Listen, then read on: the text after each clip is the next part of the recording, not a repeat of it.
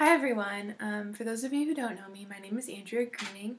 I'm a senior at ISU, and John just asked me to make a little video detailing how I'm doing and what the Lord's been doing in my life and how you guys can pray for me. Like I said, my name is Andrea.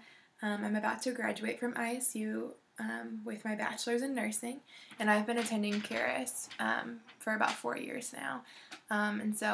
What I'm doing right now is basically finishing up my degree online for both class and clinical, which is definitely different.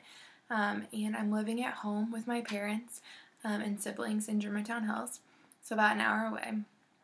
And so I thought I would just kind of detail like some things that have been good and then some things that have been hard. So I'm actually going to start with the things that have been hard. I think the main things are I'm just mourning the loss of senior year and the hopes I had for it.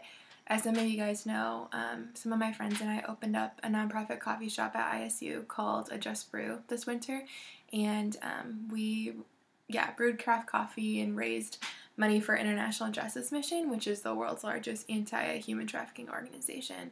And so AJB was just really successful and really fun and gathered people really well and was just a cool way that the Lord used us to share the gospel both in word and deed this semester on campus.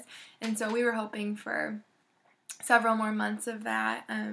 We were planning on catering some weddings and catering a concert, and we just had a lot of hopes for that. And I'm also just mourning the loss of living in my apartment with my best friends and some final moments with Crew. I've been a leader with Crew for the last 3 years. I've led a Bible study and discipled some girls. So it's just, not the way I had all anticipated senior year to end. And so I've been learning to not just shove those feelings away and try to be happy, but really to mourn them and to realize that God, grieves with me and, understands. Another thing that's been hard is just the isolation that comes from not being able to be around people. I'm a big extrovert, and so I've really missed my friends and going to church with you guys, actually gathering. I really thrive in like social situations, and so just being at home, only seeing my family all the time is definitely hard, and I really miss people. And then I think the newest struggle that I've had is just an intense fear and anxiety about the future.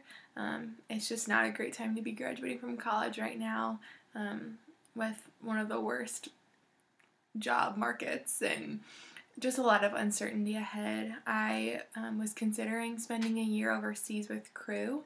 I've been excited about that for several years, and I've always felt drawn towards missions, but decided to postpone for at least a year because of just some uncertainty with the pandemic, and then also wanting to finish up some things with nursing. I have to take my boards here in the early fall, and I'd like to experience nursing, get a year of experience under my belt, and then hopefully, prayerfully, I'd love to pursue missions and living overseas sometime in the near future, hopefully longer term, and hopefully when everything with the pandemic settles down. So now I'm just kind of facing, wanting to search for a job and need to figure out where to live and who to live with, and so there's just a lot of things that feel extra complicated because of where we are right now in the world. And so that kind of, is forcing me to trust God, find contentment where I am, and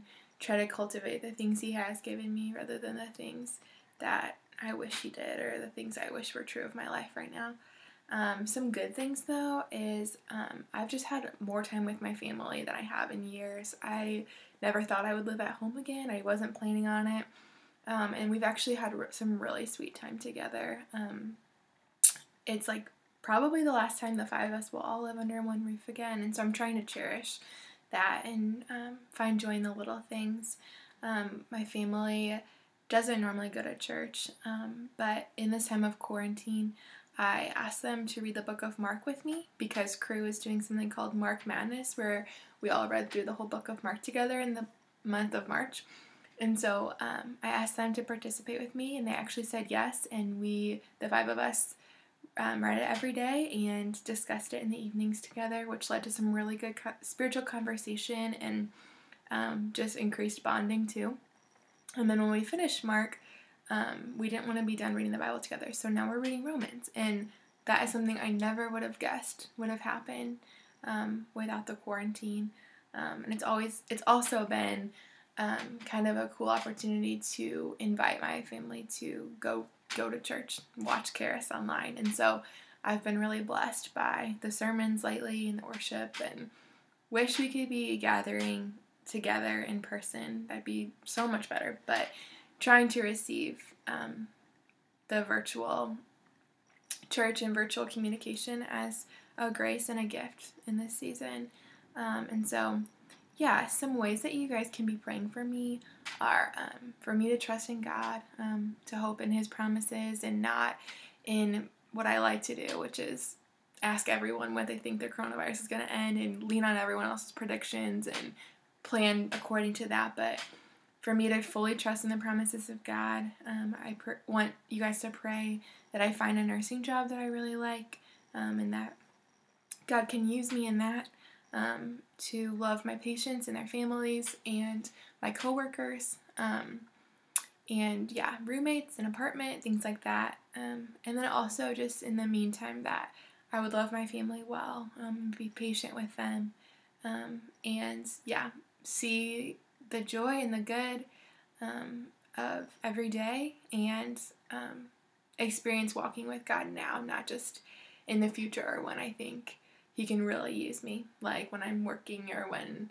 I'm overseas or something like that. I want to learn how to find Him in the mundane and in the now. And as an Enneagram 7, I'm just not really into that, and I don't think I've ever really had to be, but the Lord is really stretching me in this season to find Him here and now. So thanks, guys.